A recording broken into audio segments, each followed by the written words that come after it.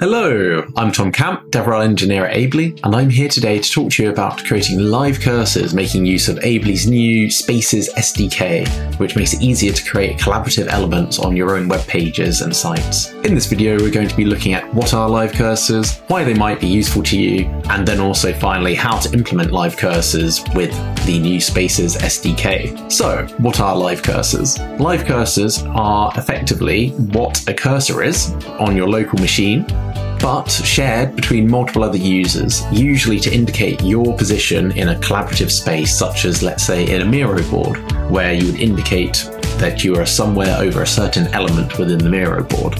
Live cursors can be incredibly useful for any scenario where you're needing to allow for users to indicate elements on a web page, or just generally indicate where they are in a location of a web page or an application in general.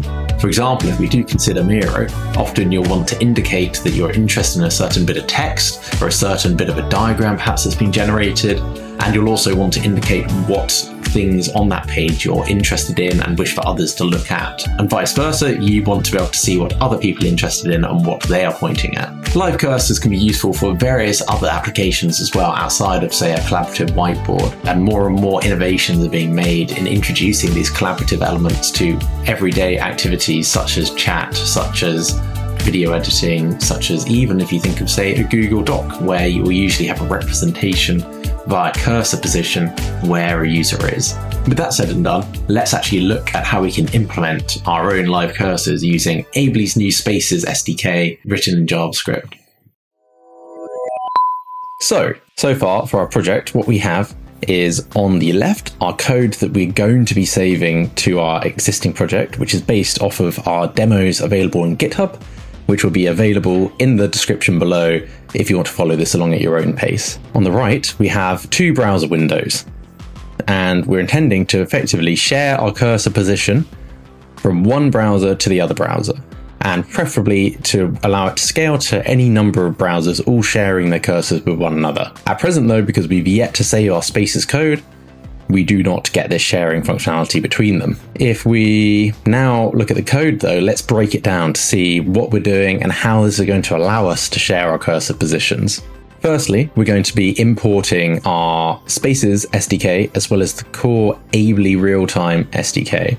The Spaces SDK is going to make use of this real-time connection we will instantiate using the base Ably client library in order to connect to Ably and make use of that connection to create virtual spaces for us within Ably. We then also have a use cursor which we are importing from within the project itself, which can be found on GitHub, and all that is doing is with a position XY, it then allows for this cursor to be drawn onto the browser. With the libraries imported, we can start off by instantiating an Ably client. This means that we are allowing ourselves to have a connection to Ably, which we can use for instantiating spaces. Here, we're making use of an auth URL, which is effectively an endpoint used to generate a token for us to access Ably, and specifically the application in which this will be running. If you're wanting to just do this yourself without creating an auth endpoint, you can also, in testing, make use of an API key directly.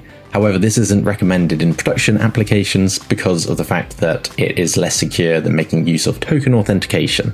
Once you have your Ably client library instantiated, we can make use of that to create an instance of the Spaces SDK. With that Spaces SDK available, we can then make use of the Spaces SDK to get access to a specific space within it. So in this case, we're going to create a space within Ably called testing, just due to the fact this will be us testing out this product. We could also rename this to anything we want though. It is just an identifier to allow for us to communicate to the same space between different browsers. Now that we have access to this space, we can now enter it. Entering it will mean that we are present and we can pass in useful information such as our username, in this case Helmut. Now that we're able to listen to cursor updates, we can move on to actually sharing our own cursor positions, which can be done by just having an event listener for every time our mouse moves, getting the X and Y coordinates of our mouse, and then sharing that position via space.cursors.set, which is to basically say we are setting our new cursor position to be this updated X and Y coordinate.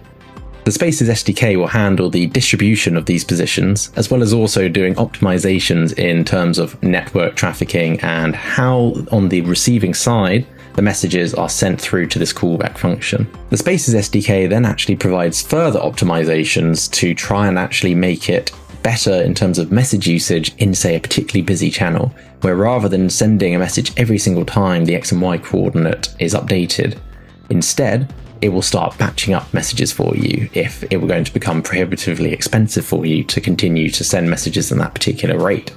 This means that messages will be batched up within the Spaces SDK rather than just being sent straight away.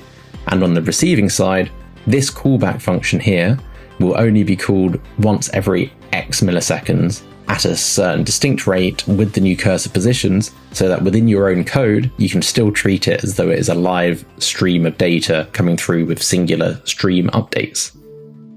With that done, we can save our code and refresh these pages. And if we're lucky, we'll see that we are now actually having our cursor being shared between the two clients. And likewise, if we go from this one to this one, we can see that our cursor is again being shared and distributed between the two browsers. And with that, we're done. We now have the capacity to share our cursor positions with any number of potential users, with Ably and the Spaces SDK handling the complexities of scaling up those communications, handling the distribution of messages between any number of users, as well as also providing various optimizations under the hood so you can get on with creating your own project rather than worrying about the intricacies of how you make optimized live cursors. I hope you found this video useful. We are releasing more videos on various other features such as component locking, and also have previous videos on the avatar stack and how to implement that yourself available on this same channel. And in the description below, we contain more details on documentation, useful blog content, and any other peripheral content which might be useful to you. Thanks a lot for listening. Have a great day.